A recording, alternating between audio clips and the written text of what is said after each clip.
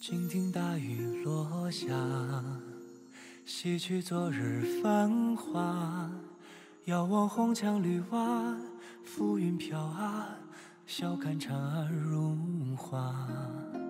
岁月薄如雪花，英雄一世如霞。回首千军万马，不过弹指啊，今生饮尽韶华。愿此一梦不醒，山河锦绣，不及你美玉。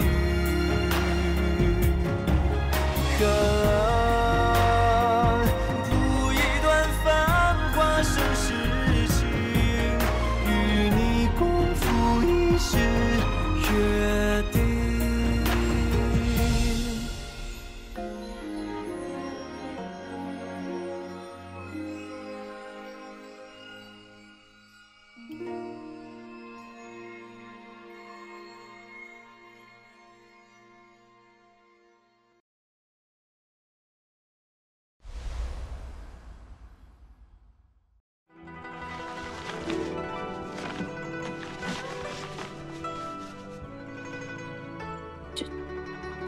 上面当然全都是你了。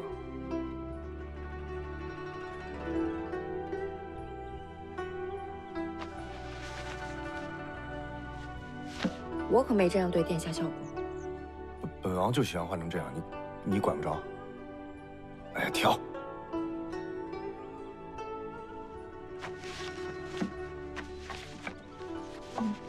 就这个吧。哎。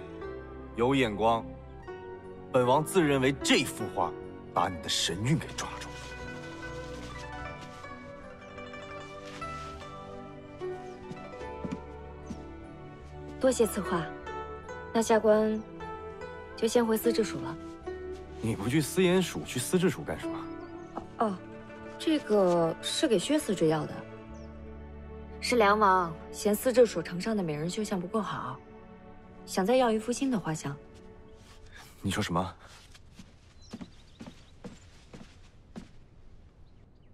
梁王？嗯，是啊。哎，下官的画。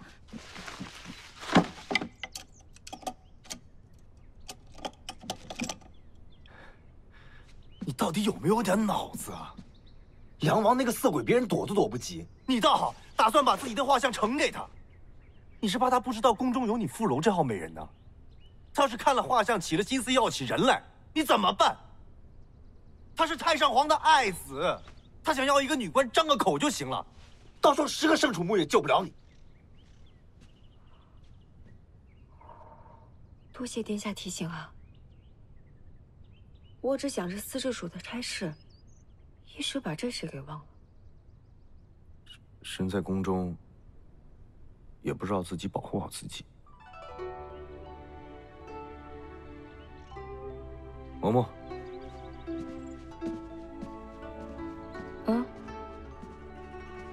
再给你画幅新的。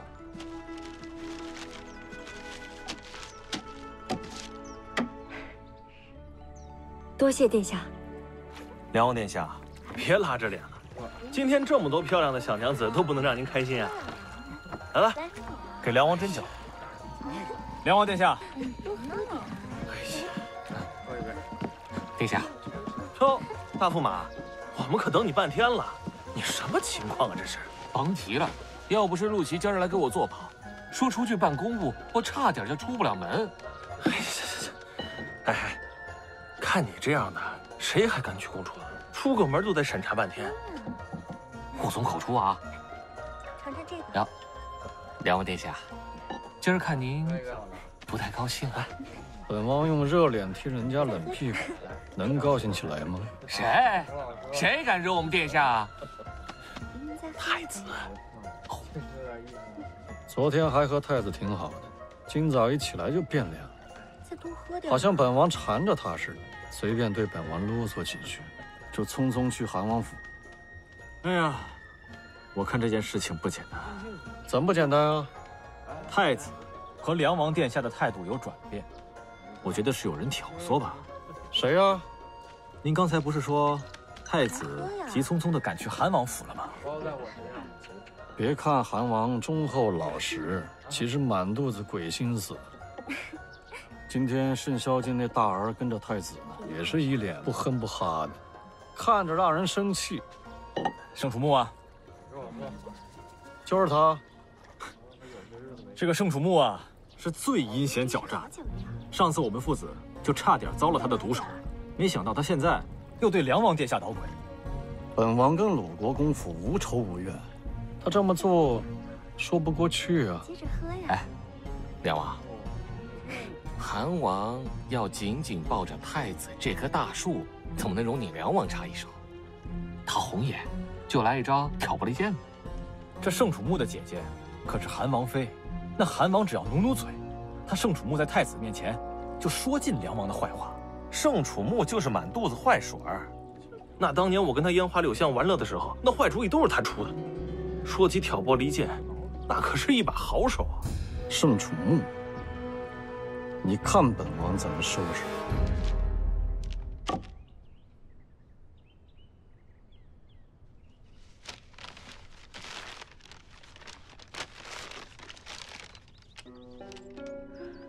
这画中的女子，这不是陆云锦的千金陆莹莹。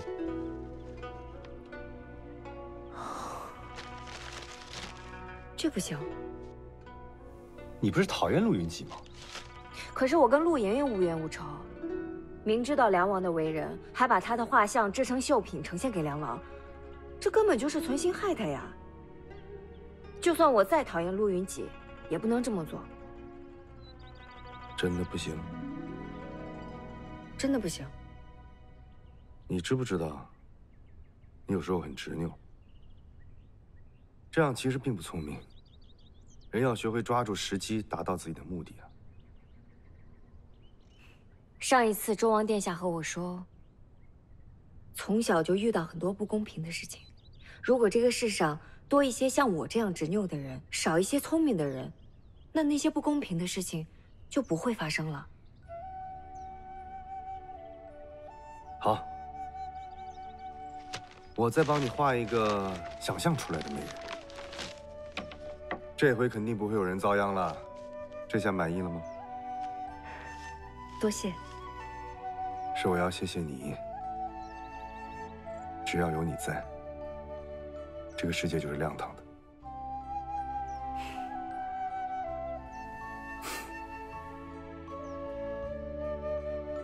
盛楚慕不好收拾啊！一个宣威将军有什么了不起？怎么不好收拾？他背后是鲁国公和韩王，不太好弄。梁王殿下，陆琪这话是为了您着想。韩王最近很受陛下宠爱，那个盛楚慕最近胜券也不错呀。对呀，殿下，如果您这个时候对盛楚慕出手，怕是会引起陛下的不悦，这得不偿失啊。我堂堂一个梁王，连盛楚慕都对付不了。梁王殿下，我觉得对付盛楚慕，不能明着来。他不是喜欢出阴招吗？那您就以其人之道，还治其人之身。哦，再喝点呀。说来听听。盛楚慕有一个心仪的美人，那长得是国色天香，现在就在宫里。有这么个丽人？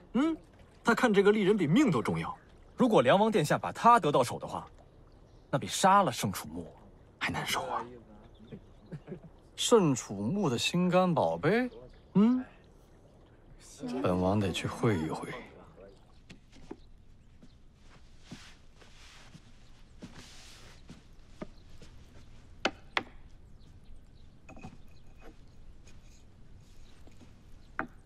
你这镯子哪来的？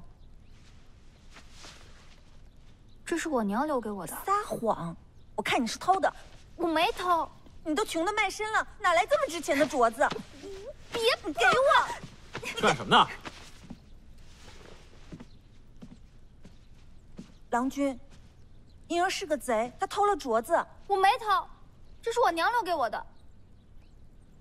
是，因儿进府时手上就已经带了这镯子，他说是他娘留给他的遗物，他宁愿卖身，也不愿当了这镯子。嗯，你下去吧。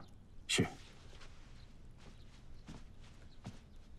郎君，是郎君，我平时刻薄你了，还是没给你买过镯子呀？你为了一个破镯子在这儿又打又闹，还冤枉别人是贼。奴婢下去。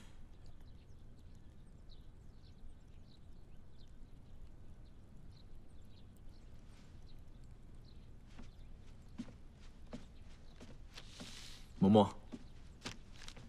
啊？我叫你嬷嬷。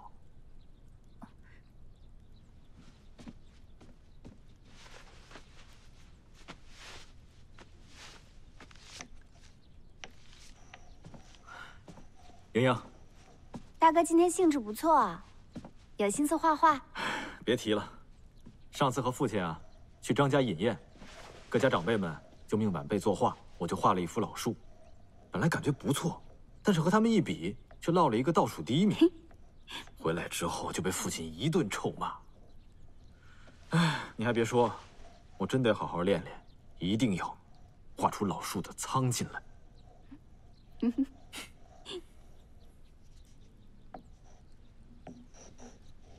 娘子来了，怎么不知道倒茶呀？哦，这是大哥书房的新侍女啊。嗯，看着倒是比玲珑顺眼。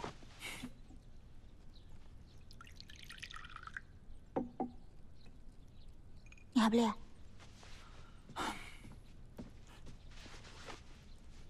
娘子喝茶。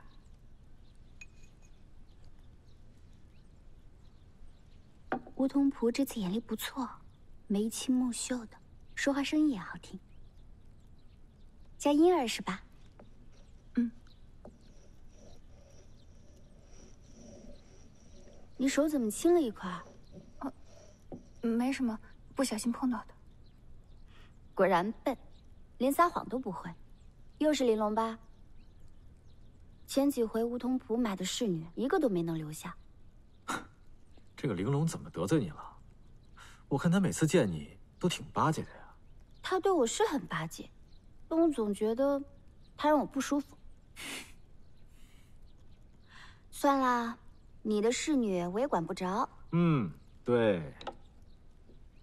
我走啦，我出去逛逛。行，去吧。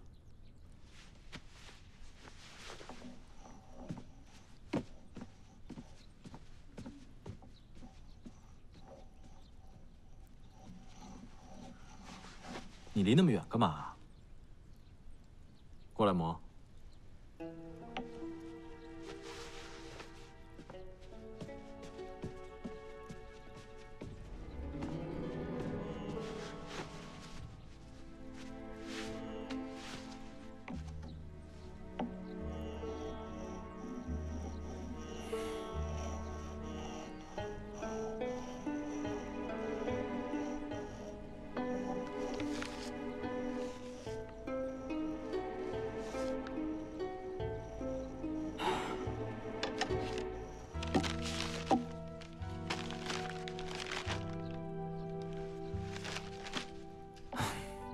几根破树枝怎么这么难画？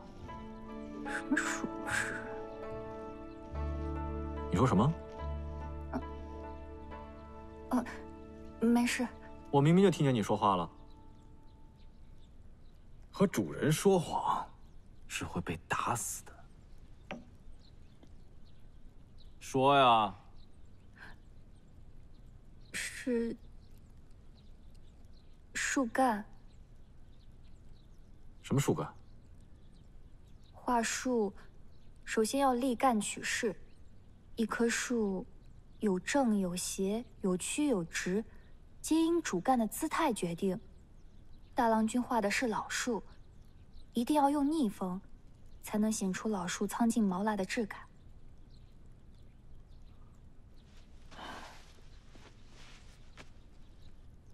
你学过画？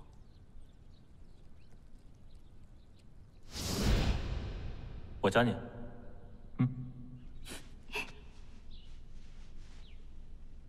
先立干，再开枝。后路根。最后，点叶。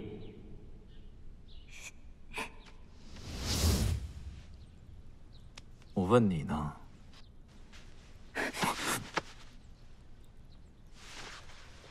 想造反啊？你不能这样。我不能怎么样？你是我买来的侍女，我不但可以这样，我还能这样。你放开我！放肆！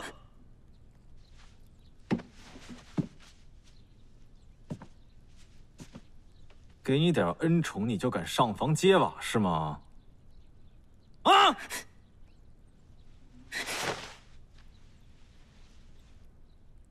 出去！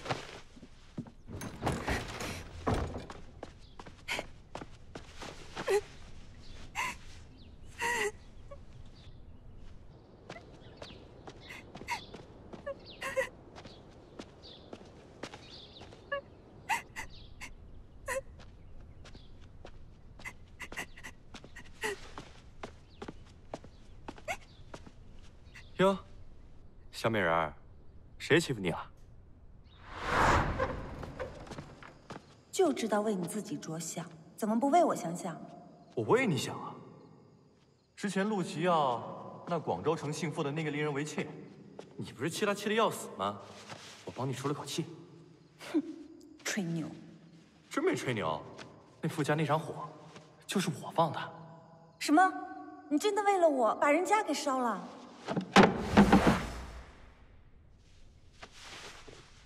韩喜郎君，找我有事儿吗？哦，我找你补衣服。那我这就去拿针线。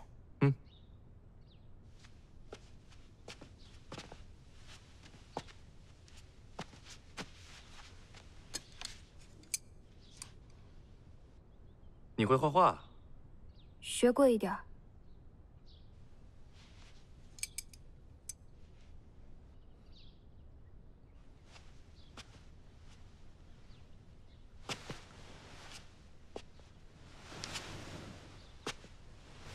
婴儿，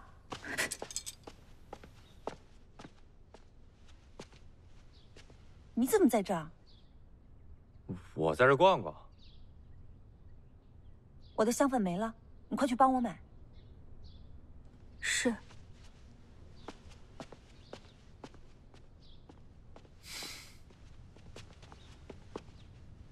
吃着碗里，想着锅里啊。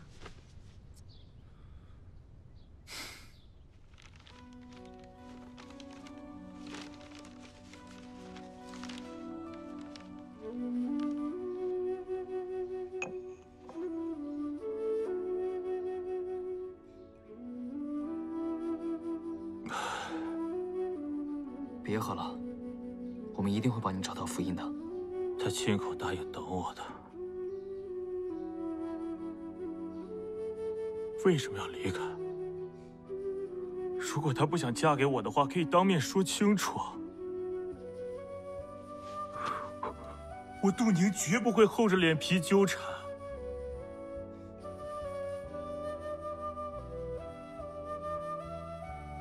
他何必离开？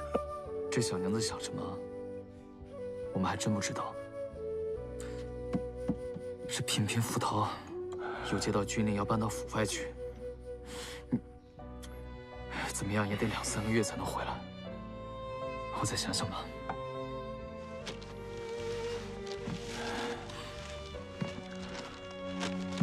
你要去哪？去找他。杜宁，杜宁。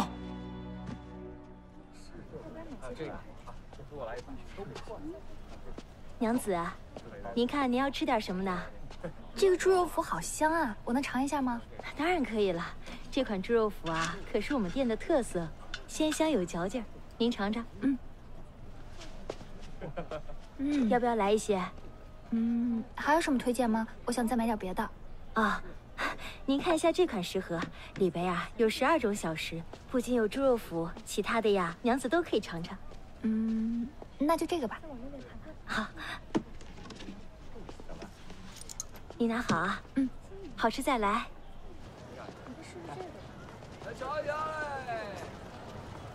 你见过这位娘子吗？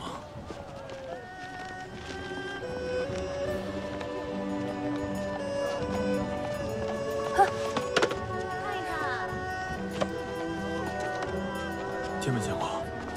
啊？没见过。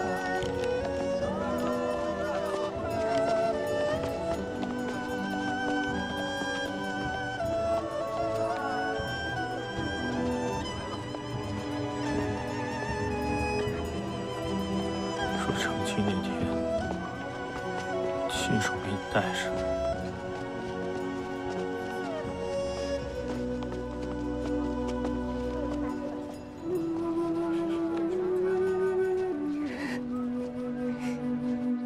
你说傅音不见了，你怎么不早点告诉我啊？大哥不是也怕你着急吗？本以为找几天就能找回来，谁也没想到到现在都没找着。不过大嫂你别担心，大哥还派人在外面找着呢。只要一有你妹妹的消息，我立即就来向你汇报。好，我还要赶回去当值，大嫂，保重。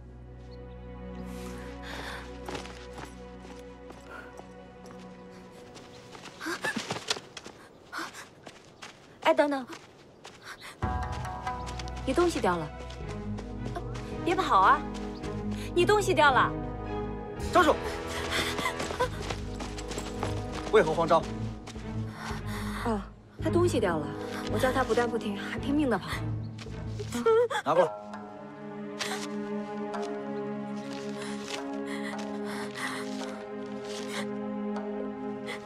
是砒霜，拿下。带走。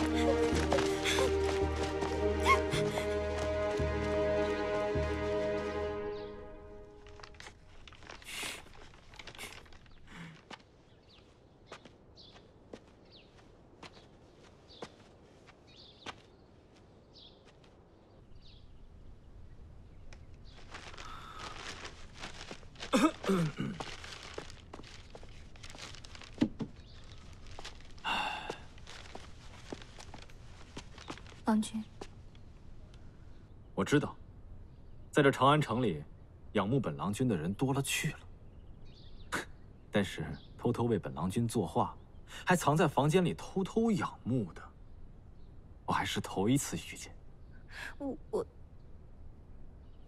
你怎么哭了？玲珑又欺负你了？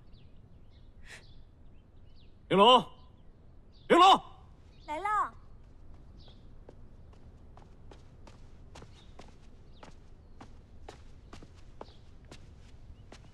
郎君，玲珑，你这妒忌的臭毛病什么时候能改一改？你记住，你只是个通房侍女，别不知分寸。郎君，我爱使唤谁就使唤谁。如果你以后还敢在背地里欺负嫣儿的话，就别怪我不念旧情。听见没有？听见了。跟我来。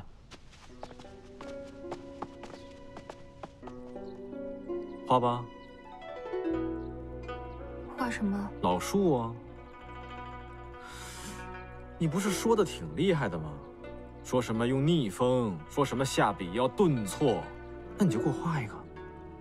如果画得好的话，那我奖励你；要是画得不好，我可就要罚了。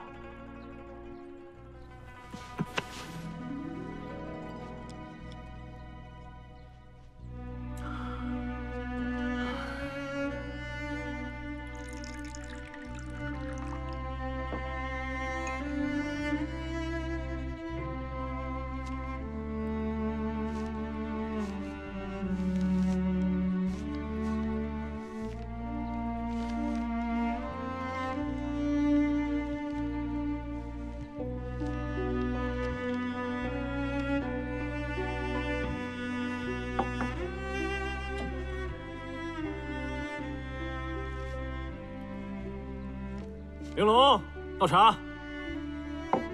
我来吧。你画。玲珑，玲珑来了。死哪儿去了？倒茶。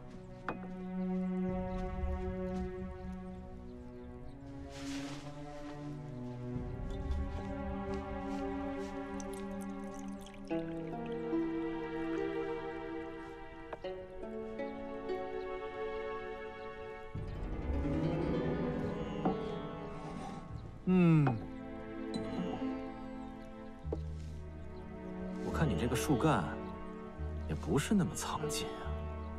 我是女子，比例不够重，不过方法是对的。哦，就真没有自信。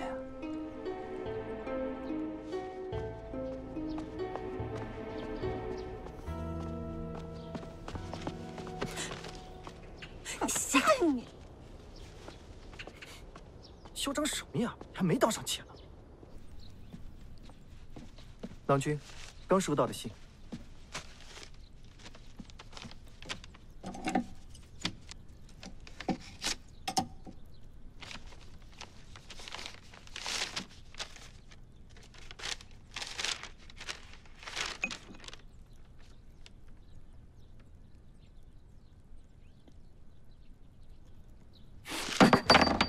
谁要此理？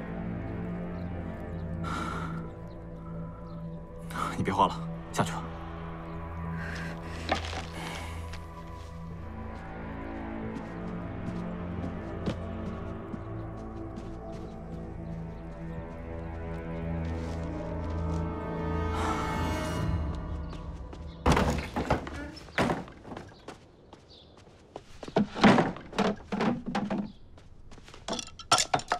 小狐狸精，刚来几天就踩到我头上了。这又是闹的哪一出啊？哎呦，为了陆琪，你还真舍得花力气啊！可惜呢，他就是不把你当回事儿。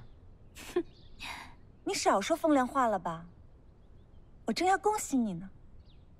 恭喜我什么？我偷听到大家翁和大郎君说，要给你和赵氏郎家的千金定亲。赵家娘子，她不是长得很丑吗？对，就是那个丑的京城一绝的。但是大家翁说了，陆家需要和赵家联姻。那为什么让我娶啊？怎么不让陆琪娶呢？陆琪是大家翁的亲儿，而你算什么呀？说好听点呢，你是他的侄儿；其实你就是个跟班的。哎呀，你别跟我急嘛。关于你们定亲的事儿，也不是3天2天就能定下来的，可以慢慢商量。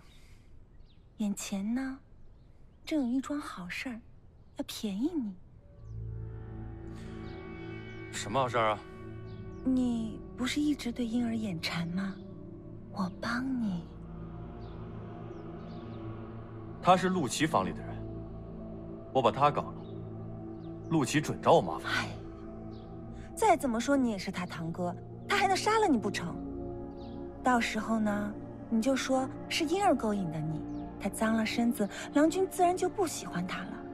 说不定呢，就顺水推舟的把他赏赐给你了。你这就是借刀杀人呢！没有良心的，我也是为了你好啊。要是婴儿他得宠了，以后我怎么在书房里立足？怎么帮你偷偷打探消息，偷看郎君的信件和文书啊？好，那咱们就商量一下，怎么才能除掉你的这个眼中钉？这个弘毅德真不是东西。当日他举兵反叛，父亲要不是看在他诚心悔改，又主动献上所有家财的份上，他还能有活路？捡了一条老命，躲起来当缩头乌龟不就行了吗？谁知道他又贼心不死，跑到广州城去了。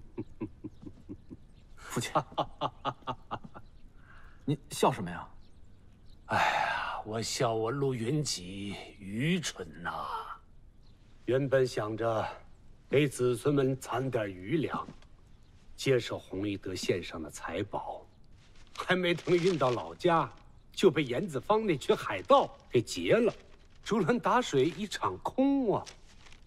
现在又跑出来个什么叛将余孽，这要让陛下知道我四方叛党，就不是下天牢那么简单了。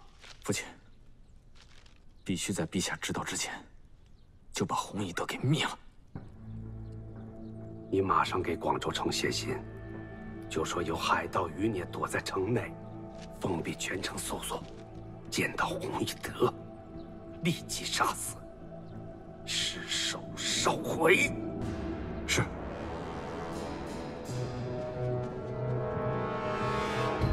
奴婢是库房当差的，最近库房很多老鼠，奴婢想起小的时候家里闹老鼠都是用砒霜药死，所以奴婢才让人从宫外带了一点儿。闹鼠患本宫也知道，对付老鼠难道只能用毒药吗？为了这么一点小事，你犯了宫规，还有理了？奴婢实在是迫不得已。开始奴婢见到老鼠用扫把打，可后来老鼠逃得乱窜，反而碰倒摔碎了一件瓷器。管事的内侍把奴婢一顿好打。后来奴婢听说在罐子里放香油可以捉到老鼠，奴婢试着去做了，头几天还能捉到1、2只，可后来老鼠好像学乖了，再也不上当了。其他的法子奴婢也都全试过了，可老鼠还是那么多，还是不断的打碎东西。再这样下去，奴婢非得为这些老鼠被活活打死不可。皇后殿下，奴婢实在是被打怕了，也想不到别的法子，才会一时糊涂。微臣听司治署的人说，库房的鼠患最为严重。这宫女的话，倒有几分是实话。砒霜是谁带进宫的？是内侍省的杨内侍。杨柏，把名字说全了，别磨磨蹭蹭的。是内侍省的杨后。这砒霜不是用来害人的，真的只是用来药老鼠。请皇后殿下一定要相信奴婢啊！我相信你说的是实话。你这么年轻，胆儿又小，不会用毒来害人的。多谢皇后殿下，多谢皇后殿下。鉴于你不是有心害人，就赏你个全尸吧。皇后殿下饶命！皇后殿下！皇后殿下饶命！拖下去！皇后殿下！皇后殿下饶命！皇后殿下！再也不敢了！皇后殿下！皇后殿下！皇后殿下饶了奴婢吧！皇后殿下！奴婢再也不敢了！皇后殿下！饶命啊！把那个叫杨后的内侍立即杖毙，叫内侍省的人都去关刑。毒药是宫中大忌，以后谁要再犯忌讳，先掂量一下有几条性命。是。傅思言，微臣在。你做得好。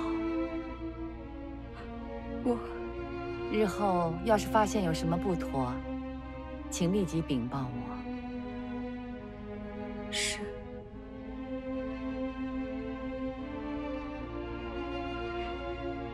恕微臣斗胆，微臣想问皇后。你想问，既然这个宫女是无心的，为什么还要一死？是。我现在还真是想司徒尚仪呀。这么多年来，司徒尚仪帮我整肃宫规，忠心耿耿。那天我也是气昏了头，处置了他。谁知却要了他的性命。现在想起来啊，也实在是懊恼。这偌大的皇宫，若想再找一个谨守规矩、绝不苟且的上仪，怕是不可得了。能有皇后这番话，司徒尚仪的在天之灵也会欣慰的。司徒尚仪还有什么亲人啊？听他说过，家乡还有2个侄儿。韦松，找到这2个侄儿，挑一个品行好的，过继给司徒当儿子，赏赐金银，每年扫墓供奉。是。傅四爷，你忠诚可嘉，揭发有功。这卷诗集就赏给你吧。谢皇后殿下。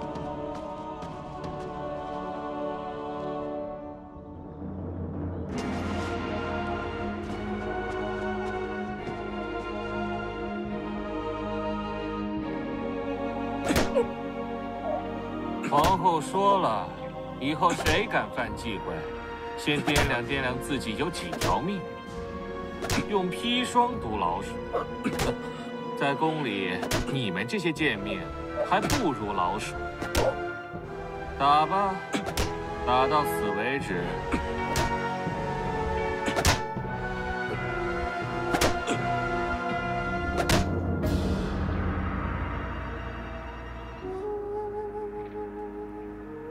曹内侍已经死了。死了？死了。那拖出去呗。是。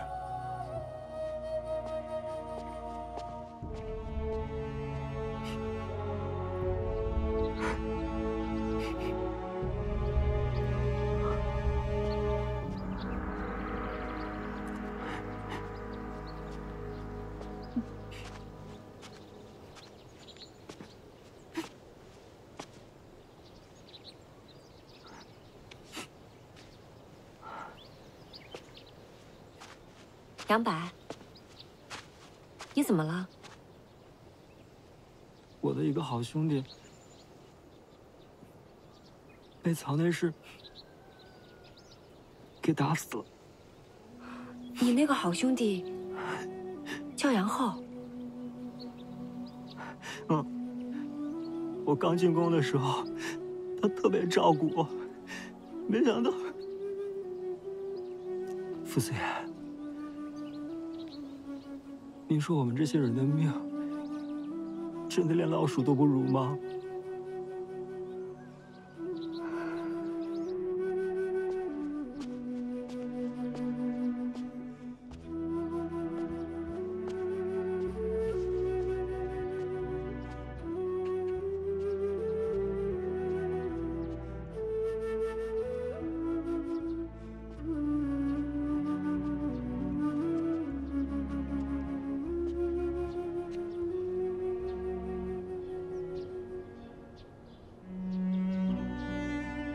你都知道了。能过继一个儿，有人每年为他扫墓祭奠，已经让司徒上仪有一个安慰。本官替司徒上仪多谢傅四爷。这是皇后的恩典，和我没有多大关系。多余的话我就不说了。傅四爷的这个人情，上仪局不会忘记。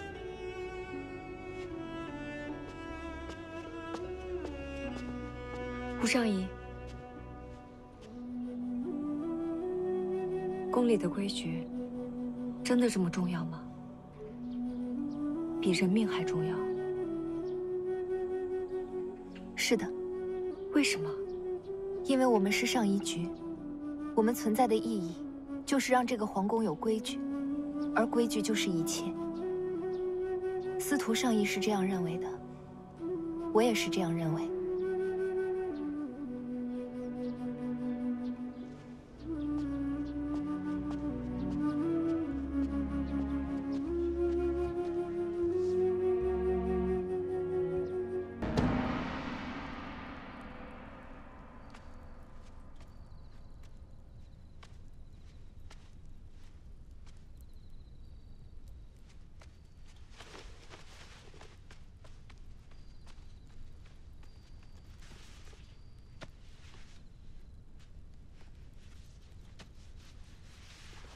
是陛下来了，就告诉陛下。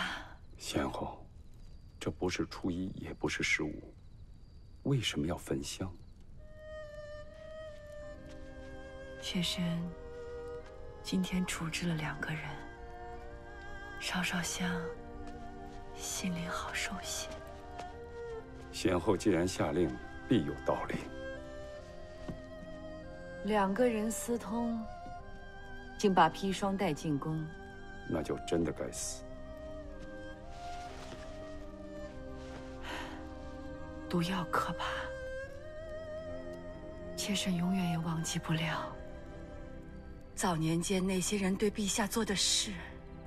宫禁之中，人心叵测。如果今日不制止，日后定当一发不可收。妾身绝不允许之前的惨案再发生，宁愿背负这恶心肠的名号，也要警示下人：谁若再敢碰毒药，必严惩不贷。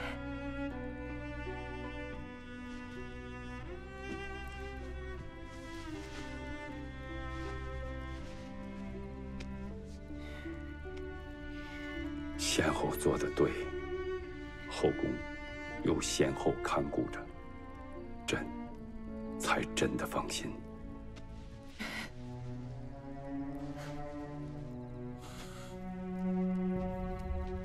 从前家里做什么的？做生意。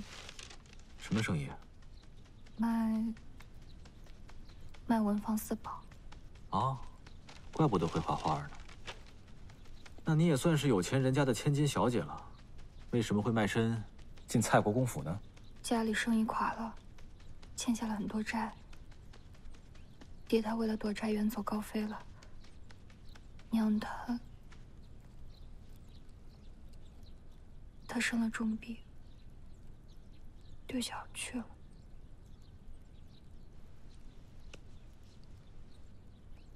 眼圈都红了。想你娘了？哎，行了，你也别难过了。认识了本郎君，你以后就不会吃苦了。问你个事儿啊，你是从什么时候开始喜欢我的？我没有。你撒谎！你不喜欢我，为什么暗地里画我的像啊？我只要讨得本郎君的欢心，你以后要什么就有什么。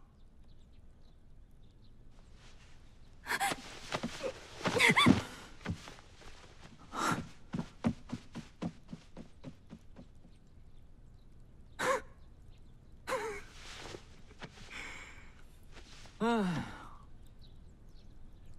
明明对我就有意思，还在那儿装正经。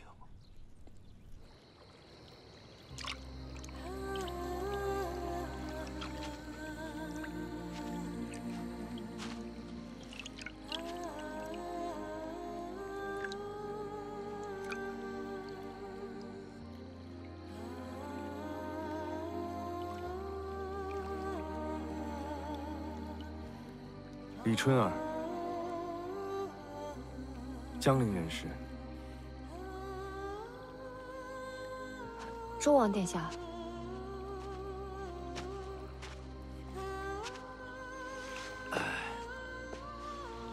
要为被处死的宫女超度，至少知道人家的名字。周王殿下在宫里面真是神通广大，什么都知道。牵扯到傅四爷了吗？少不了关心一下。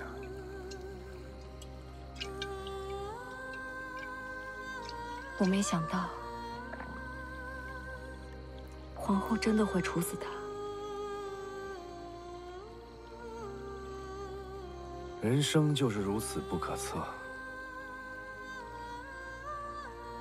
有时候一件看起来不起眼的小事，就会彻底改变一个人的命运。事情发生之前，谁也想不到会变成什么样子。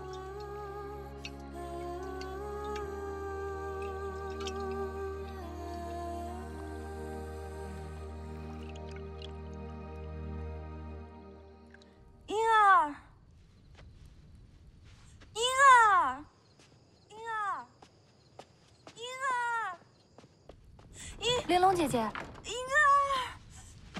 儿，你怎么了？我肚子痛死了，快去叫梧桐铺那给我讨点药来。这么晚了，这个歹毒的东西，我都快痛死了，再晚要给我药来。是。